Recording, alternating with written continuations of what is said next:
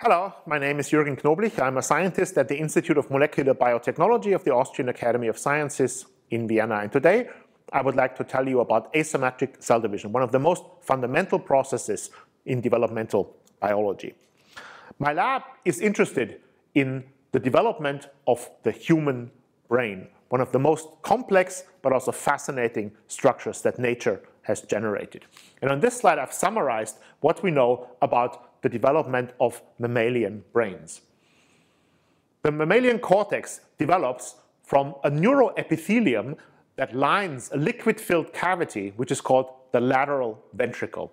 It's a polarized epithelium where basal is on the outside and apical is on the inside. And it's a very nice model system to study because all the different cell types are nicely arranged along the apical-basal axis of the epithelium in a layer-type fashion. So here, on the more basal side is the so-called cortical plate. And this is where the neurons reside and where they send out their axons. Here, on the more apical side, is the so-called ventricular zone. And this is where the stem and progenitor cells reside. And these progenitor cells can undergo either one of three different types of division. So early during the development, they divide symmetrically. And this leads to an initial amplification of the progenitor pool. And later, they start to divide asymmetrically, so that one progenitor generates one progenitor cell and one cell that migrates out into the cortical plate to undergo terminal neuronal differentiation. Or alternatively, the second cell can be a so-called intermediate progenitor, which divides once more into two terminally differentiating neurons. And this is called direct or indirect neurogenesis. Now, asymmetric cell division is a conserved process that happens during the development of many brains. So this is the development of an insect brain, in this case the fruit fly Drosophila. During Drosophila development, the neurons are generated during the larval stages of development, and they arise from neural stem cells that are called neuroblasts. And these neuroblasts divide asymmetrically into a large and a small daughter cell. And after division, the small daughter cell will divide once more into two terminally differentiating neurons, whereas the large daughter cell will continue to divide asymmetrically in a stem cell-like fashion. So asymmetric cell division happens during the development of many brains. And if you think about it, there's actually three different ways of how cells could divide asymmetrically. Either a cell could generate just a bunch of daughter cells, where then some of them stochastically assume fate A, whereas others assume fate B. Alternatively, the process can be a bit more coordinated.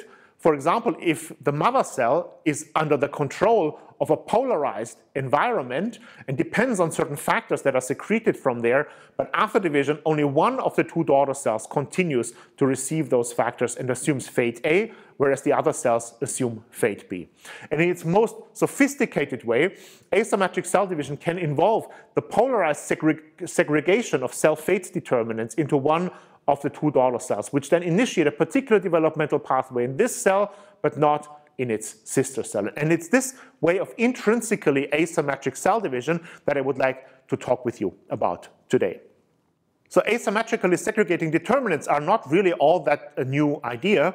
Already at the end of the 19th century, a developmental biologist called Weismann formulated what is now thought to be the first theory of a developmental cell fate specification. And what Weismann thought was that cells contain a set of nuclear determinants which are then distributed during division among the daughter cells, so that at the end of development, each cell has one of these determinants, and this is what specifies their fates. Weismann's theory was very successful because a few years later, a developmental biologist named Ed Conklin found the molecular equivalent of the segregating determinant. Conklin studied the development of Ascidian eggs, and he found that Ascidian eggs contain a region of yellow cytoplasm that he called the yellow crescent. And what he found was that this yellow pigmented area during development always segregates with a particular cell lineage, and in the end ends up in the muscles. And so he thought that the yellow crescent contains a substance that specifies muscle fate. Now, although the protein that is responsible for this has been identified, and although it is really a muscle fate determinant, this pathway turned out not to be conserved in evolution and not really tell us about how asymmetric cell division actually works. But this changed when in the lab of Yunang Jan, Tadashi Uemura identified a gene that is called Numb. And Numb is the very first asymmetrically segregating determinant that was identified. Numb was originally identified as a Drosophila mutant that affects the development of the so-called external sensory organs. Now, every one of you knows that the back of a fly is full with these hairs, and these hairs are not just cuticular structures, but they're actually sensory organs. And each of these hairs contains 4 cells. It contains a hair cell, a socket cell, and then 2 internal cells that form a neuron and a sheath cell that surrounds the neuron. External sensory organs are a wonderful system to study asymmetric cell division because all the different cells in an external sensory organ are generated from one sensory organ precursor cell in a series of asymmetric cell divisions. So the SOP cell will first divide into 2 intermediate progenitors, which then generate neuron and sheath and hair and socket.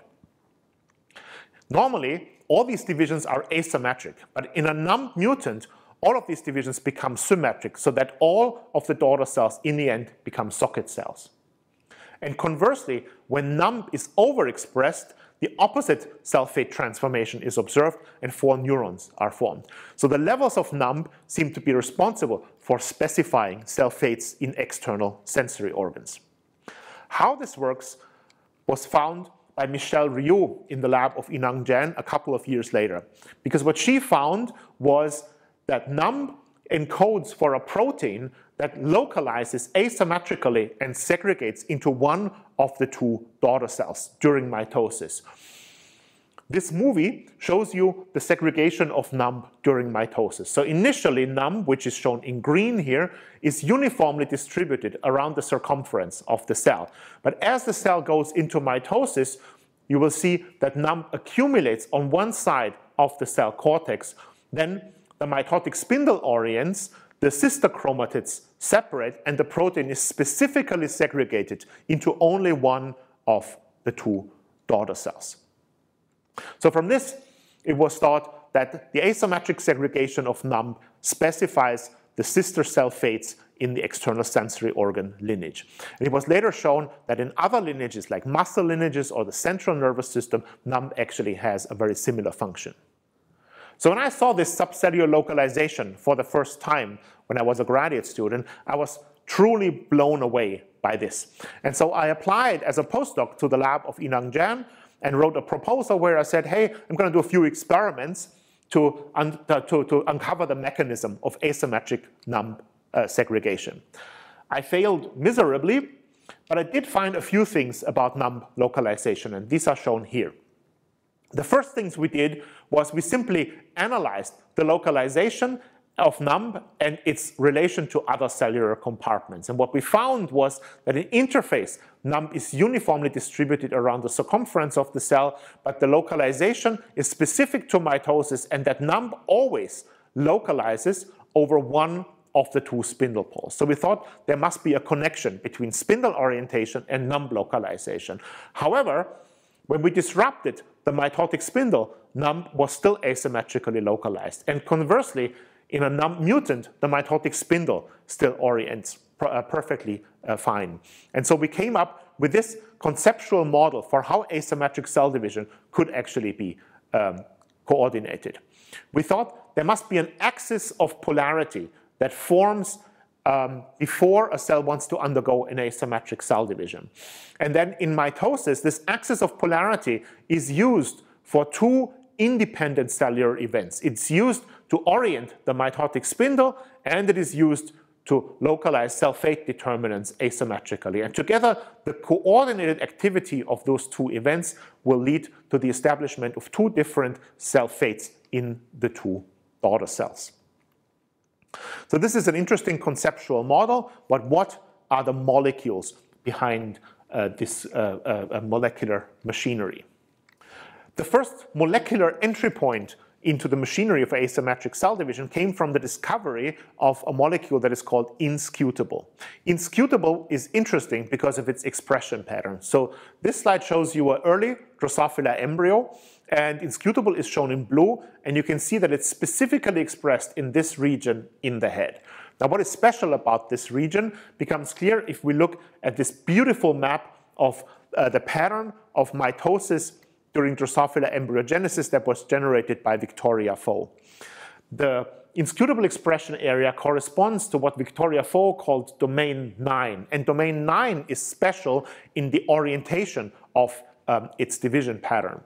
While all other domains divide symmetrically with a mitotic spindle that is oriented parallel to the surface of the epithelium, domain 9 reorients its mitotic spindle. The mitotic spindle assumes an apical basal orientation, and the cells divide asymmetrically to generate the very first neurons that are formed during Drosophila development.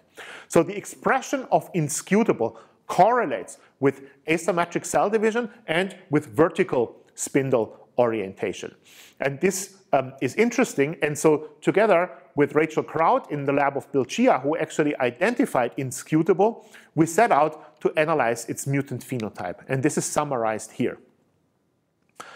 Normally, domain 9 divides with a vertical mitotic spindle. So this shows you a top view onto the epidermis of a Drosophila embryo, and you can see in those mitotic spindles that the centrosome is pointing up and the microtubules are going towards the inside of the embryo. In an inscutable mutant, however, this is different. Now the mitotic spindles are all parallel to the surface. So inscutable is required for the reorientation of the mitotic spindle in mitotic domain 9.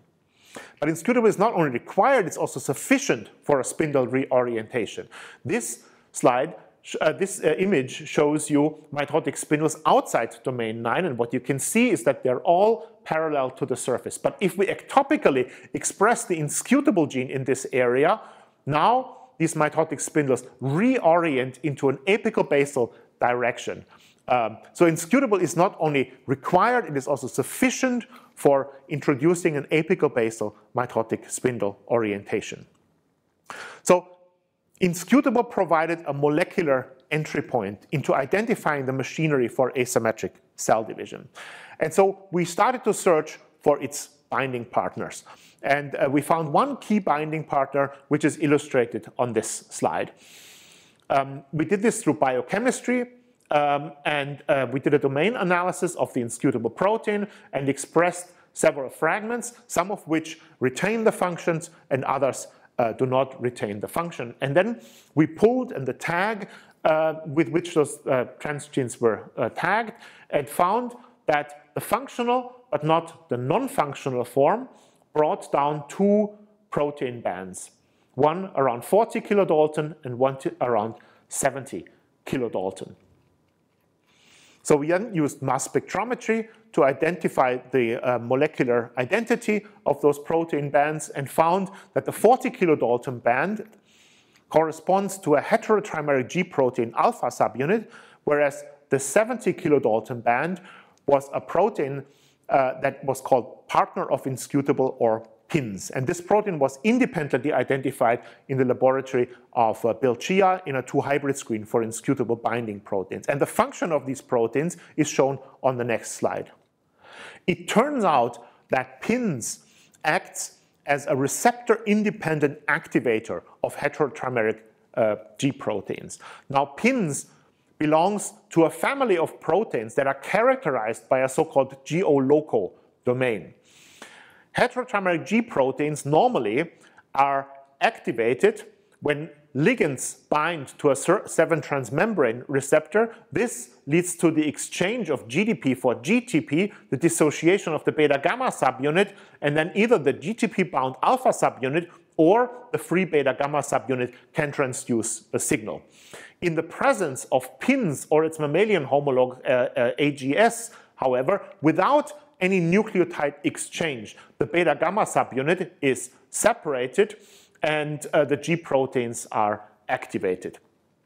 So PINS and the heterotrimeric G protein alpha subunits are functional binding partners of inscutable. And the mutant analysis showed that both of them are required for inscutable to perform its activity during asymmetric cell division. So how can those three proteins act together to orient mitotic spindles? A hint as to how this could work came from the identification of yet another binding partner, which is called MUD in Drosophila or NUMA in mammals. NUMA and MUD are microtubule binding proteins that are also part of the inscutable pins G-alpha protein complex.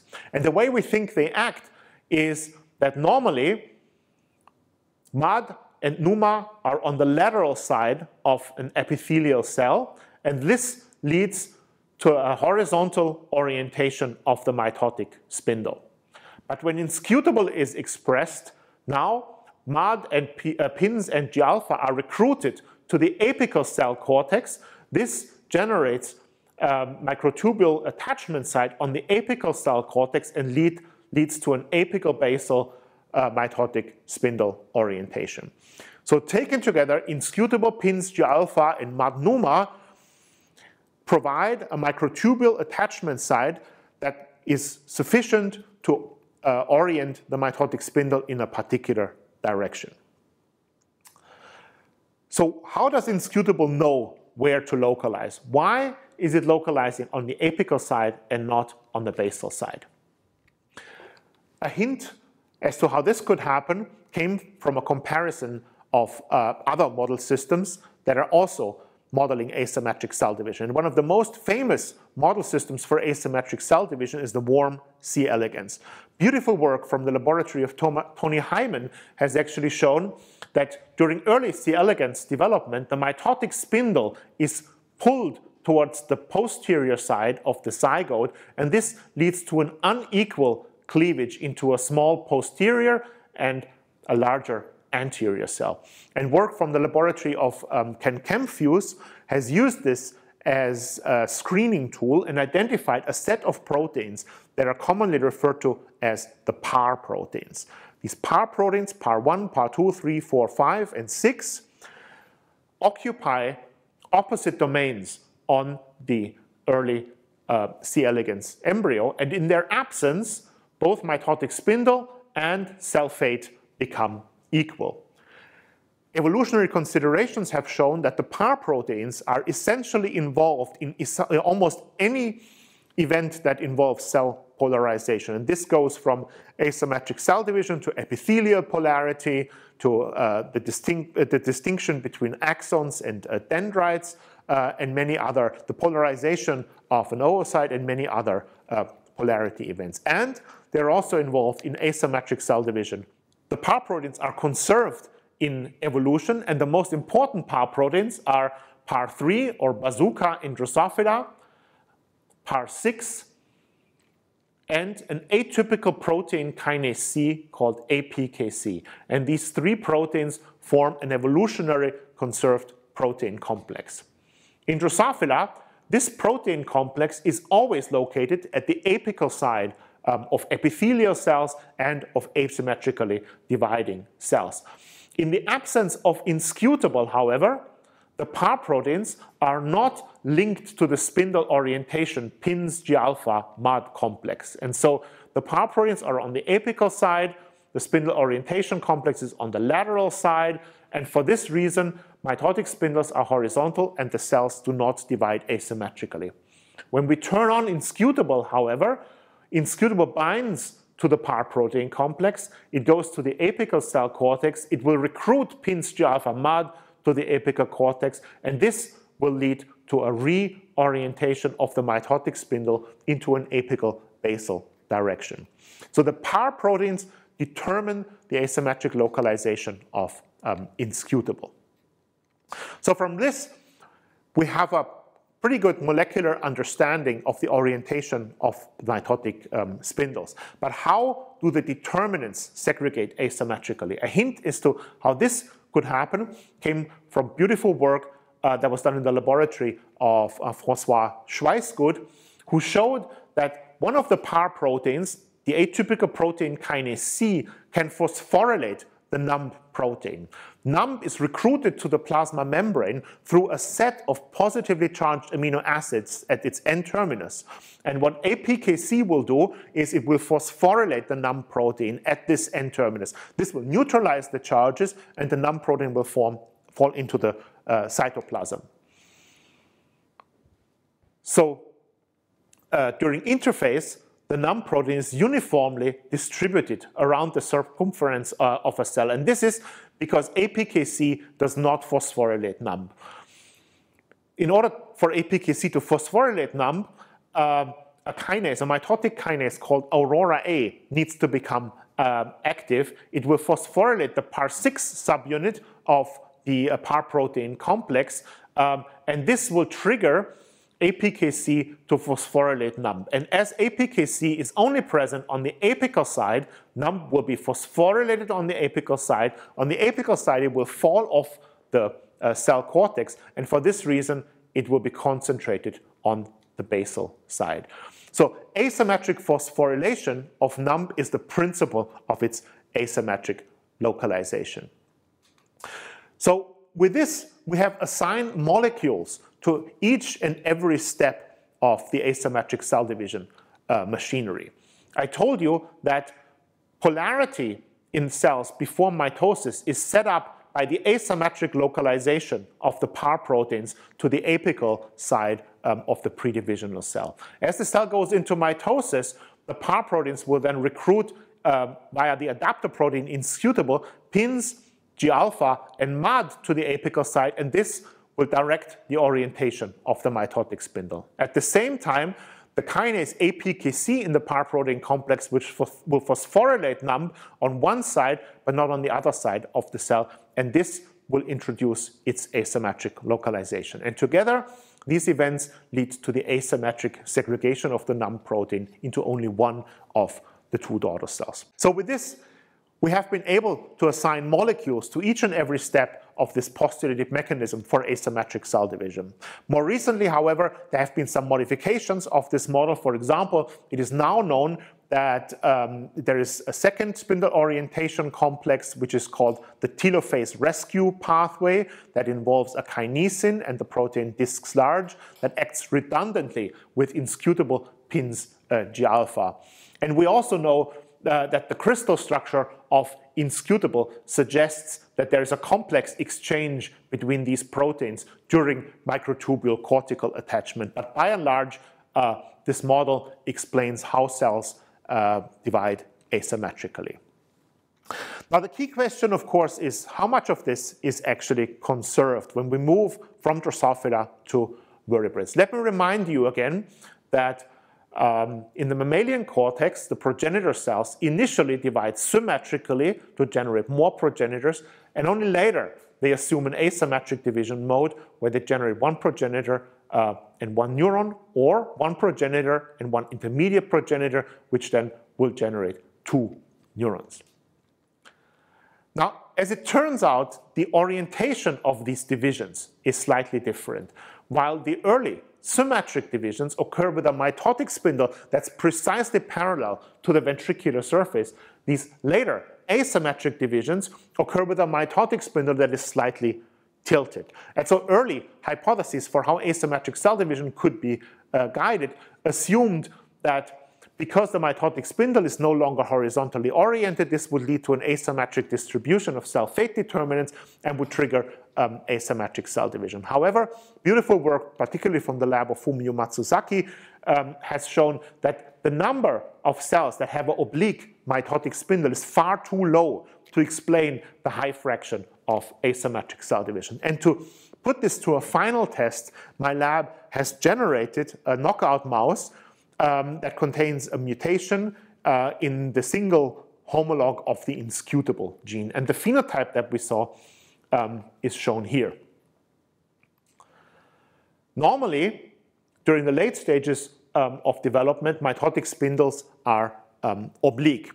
But when we knock out inscrutable, as expected, now all the mitotic spindles become flat. But instead of a reversion of asymmetric to more symmetric divisions, we saw a different phenotype, and this is illustrated here. In a normal mouse, the progenitor cells can undergo either direct or indirect neurogenesis. During indirect neurogenesis, the intermediate progenitors will generate two differentiating neurons. But what you see when you turn the mitotic spindle and make it more flat is a bias towards direct neurogenesis. So unlike in Drosophila, where inscrutable decides between symmetric and asymmetric cell division, in the mouse it decides between direct or indirect neurogenesis.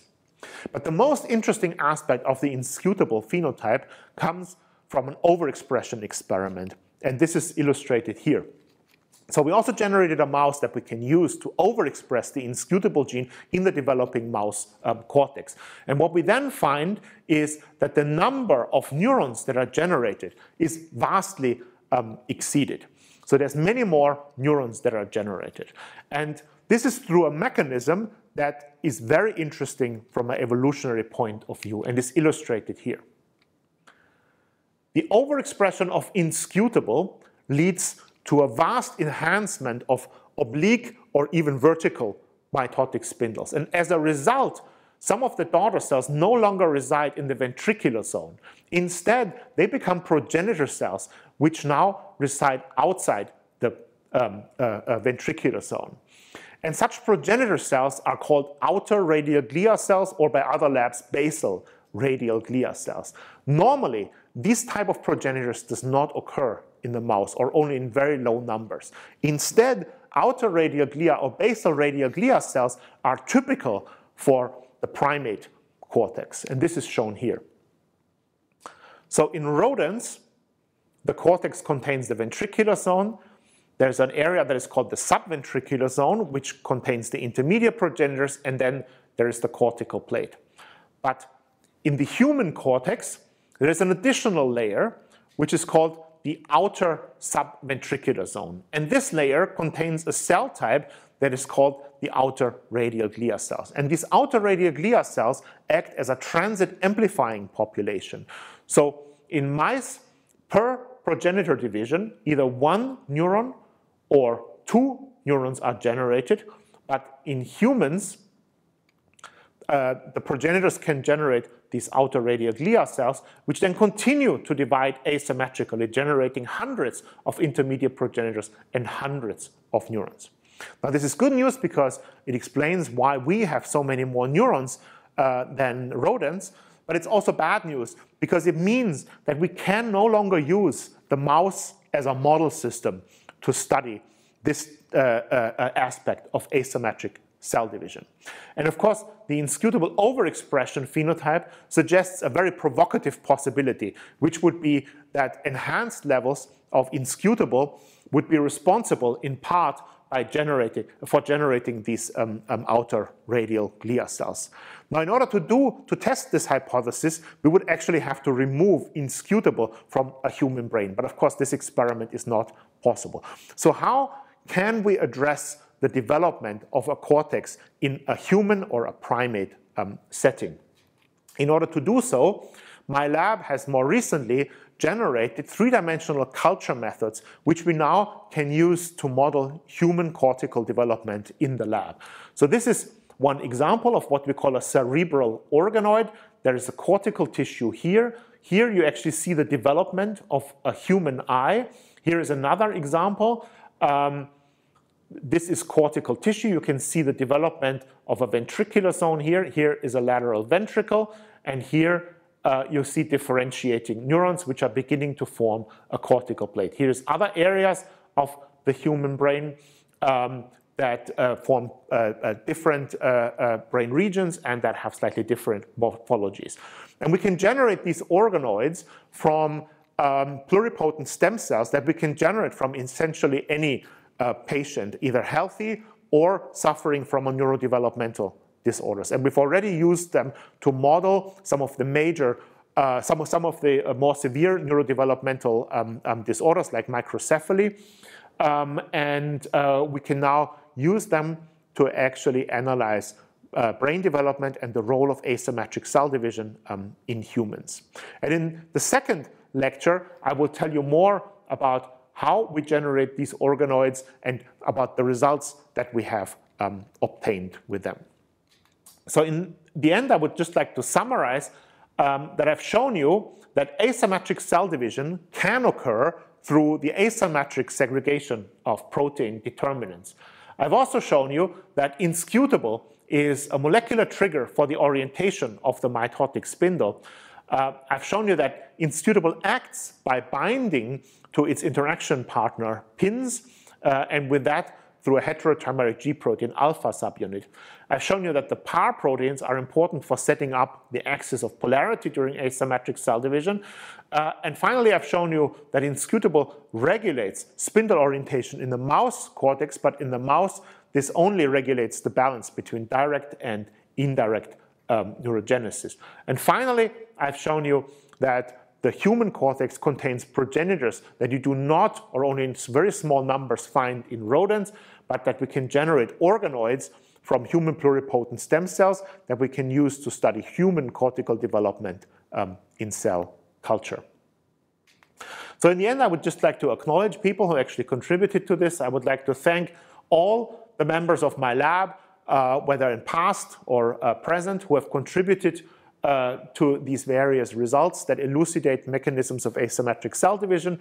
I mentioned particularly the work of Matthias Schäfer, who identified pins and G-alpha, Markus Schober, who found the role of the PAR proteins, Mark Petronsky, who found the role of PAR6, Sarah Baumann found the MUD protein, and Frederick Wirtzpeitz and Takashi Nishimura identified the mechanism for Numb localization. The inscrutable knockout was generated by Maria Pia Postiglione, and the cerebral organoids were generated by Madeleine Lancaster.